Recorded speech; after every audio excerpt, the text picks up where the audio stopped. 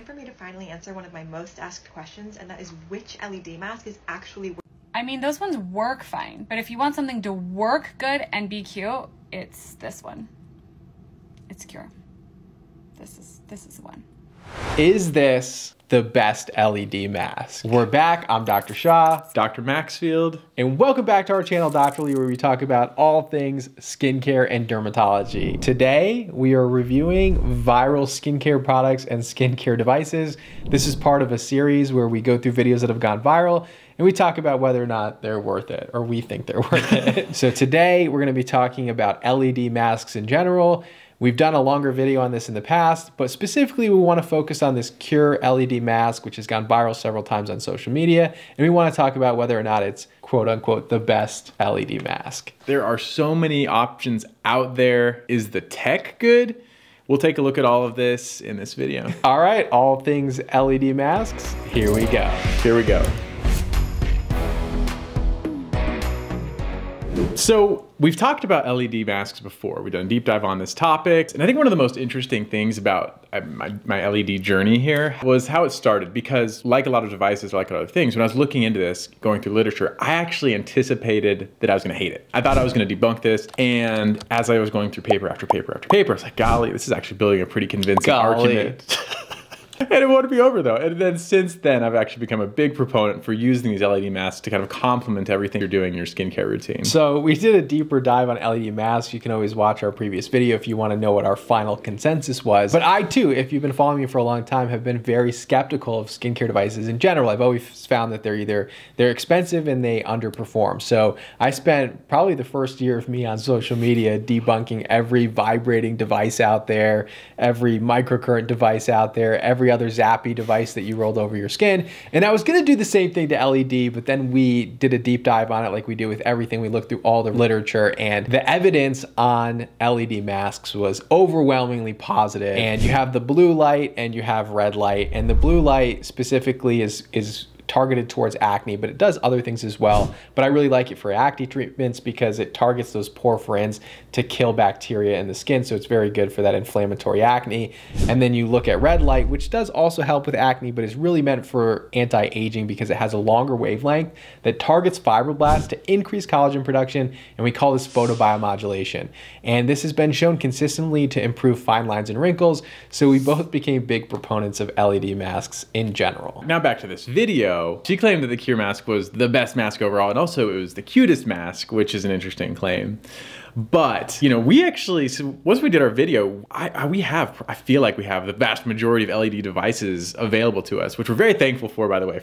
But we have just tons of masks, the devices that go under your eyes, the body devices, which was still competing for the largest package I've ever received. And collectively, when we, I think, put together our opinions on this, it's like, how are we gonna weigh this versus the other ones? And so we have to look at things like cost, functionality, and then some of our subjective experience with it and just how well it works with daily life. Right, so when we did our initial video, we had maybe tried out like 2 or 3 masks at that time. And then we were inundated from companies. Everyone was sending us their LED masks, their LED devices, and having us try them. So we tried all these devices, we got these gigantic packages, and then we're like, okay, which one is the best? And there's actually a lot of nuance to this. I mean, one, we can agree as far as efficacy goes. Do we agree that all the masks are pretty much the same? Yeah, I think they can all be helpful. It's really hard to quantify because there's just no comparative studies. It's really difficult to put one side by side and say it's more effective than another, but I think overall they can be beneficial. Right, so I think that a lot of them have different spectrums of light, but as long as they have both blue light and red light, because those are the ones that have the most data, we have to sort of assume that they all are equally efficacious, because there's never been like a double-blind placebo-controlled study of one comparative study of the two back-to-back, and so we don't know which one is the most efficacious of the masks. So let's talk about what we do have more objective data or subjective data on here, and so one of those would be the price. Yeah, and so price for any of these masks and devices is actually you have to think of this a little differently than you think of the rest of your skincare, because this is a one-time upfront cost, or it should be. And when you're purchasing this, I maybe compare it to maybe 12 months of refills on your favorite serum or something like that, because you're going to be using this over the course of the year. There's no refills. And so it's an upfront investment. That's where the inertia is, but there's a lot of longevity. And so once that's out of the way, then you kind of look at the prices and be like, okay, these range from kind of $100 to maybe $500, $600, $700. And where does this mask fall in? It's kind of in the middle. So I don't know if you necessarily want to be buying the budgetist that you can. I don't know if you necessarily need the bougie. So I think the middle of the road is actually an acceptable place to be here.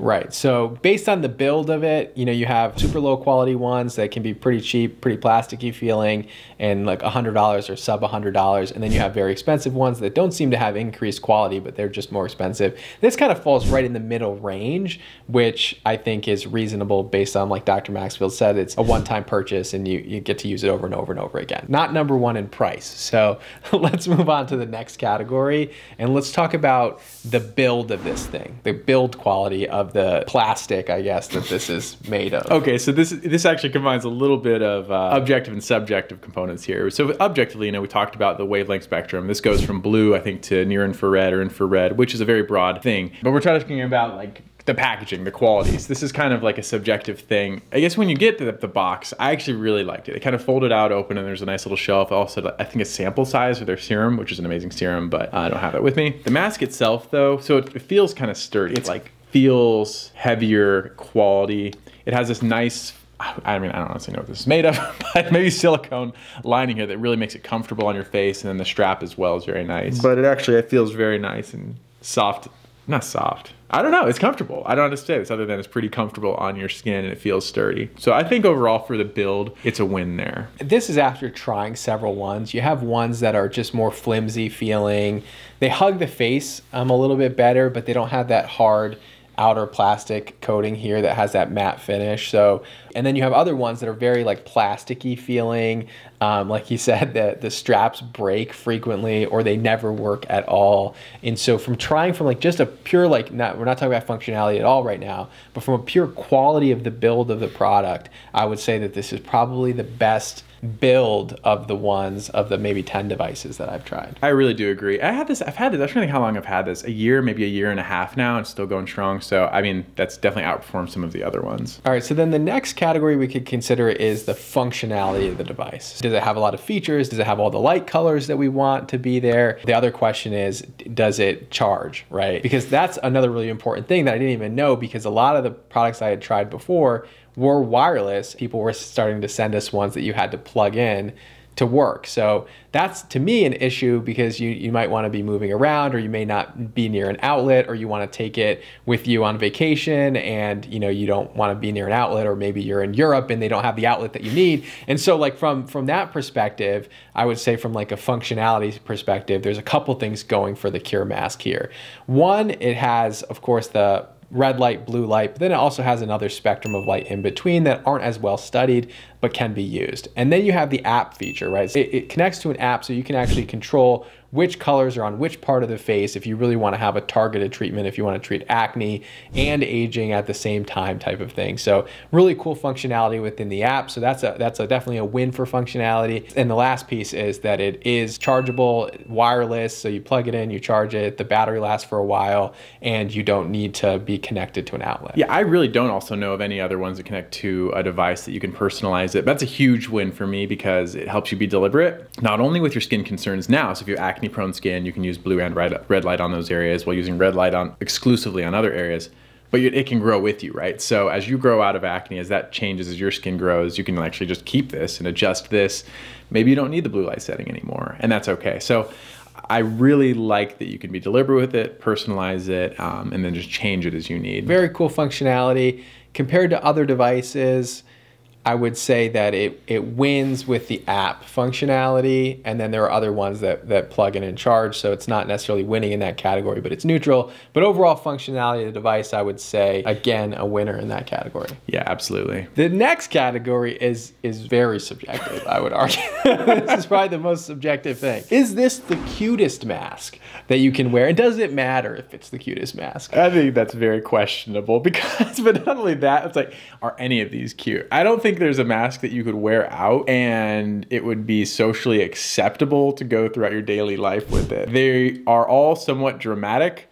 Yeah, I don't know. What do you think? So this is a good question. So I think overall this is a very, I would say that like from an aesthetic, like when you have it on your shelf or you're wearing it or you're taking a selfie in a product or you're making a video for social media, I do think that it's probably the most aesthetically pleasing mask. And I'll tell you, there's another good reason why, because I actually like the way that the Dennis Gross mask looks also. I think the only ones that kind of are even close in this category would be this and then the Dr. Dennis Gross mask. I agree. Because the other ones are not cute, I would argue. I don't know. What I think is got going for the Dennis Gross mask is that they have it in black too, which I think is pretty cool. But what I think this one wins is that one actually has a lot of reflective surfaces on it. So if you're shooting video, it doesn't show well on video because it reflects light. So I would actually say that, well, one, this has better build quality than that. And two, this is, I think, probably more aesthetic neutral, more that like pastel tones. So I think it is probably the cutest mask, but that's very subjective. Okay, you actually had an interesting point too, I think. It struck me. He talked about how it sits on your shelf, and I actually agree with him there because it is somewhat neutral. It's like this pastel blue color. If you had this hanging up, this would almost be akin to some of those like decorative masks people have hanging on their walls. Not only the color but the look, and it wouldn't stand out like a robot necessarily, like a futuristic robot that might just be out of place like a toy. Ooh, does it win there though? I think it's a marginal win. A win is a win, as the kids are saying on TikTok right now. Okay. So I would say yes, a most attractive mask, but I don't know if I'd make a purchase based on that decision. Yes. Well, they're pretty short treatments, and you do this at home. You're doing it with some privacy. There's really no situation where you should be using this out in public, like where you're grocery shopping or at the pool or something like that. So it's definitely not something to make a decision on. Right. But if you're a content creator, I think that there's some pros for this mask if you want to get one. But if you're just, at home and you don't make your own videos, you're just on the skincare consuming side of things, I would say it probably doesn't matter as much. Yeah. And speaking of durability, like I've got quite a few scuff marks on this. I have kids and they like to play with these. So this has been dropped. This has been thrown. It is still working fine. So overall, after trying over 10 or more LED masks, where do we stand on the LED mask situation? So we still like collectively the LED masks in general. We still think they functionally work. We think there's science behind it, and that's why we consistently have recommended them since exploring this initially. And then as far as this content creator's claim, is this the best? It could be. It didn't lose any categories. Correct. So I would say that it doesn't win on price, but you kind of pay for what you get what you pay for. So, but in the other categories, I do think that it's actually the winning device. So far of all the devices I've tried, always willing to try more. This so far does come out as the best LED mask on the market, in my opinion, at this time. That being said, you do need to use these consistently to see results. Don't expect to see results in a week, a month even. This is something that's going to take 3 months to see results, 3 months of consistent use if you want to see results with this. But overall, I agree with your video. I think this is a winning product. There it is. So the QURE mask wins, the LED device mask win-off. All right, we agree with this viral video. If you're interested in LED, worth checking it out. We'll see you all in the next video. Please like, comment, and subscribe. Thank you all so much. We'll see you next time.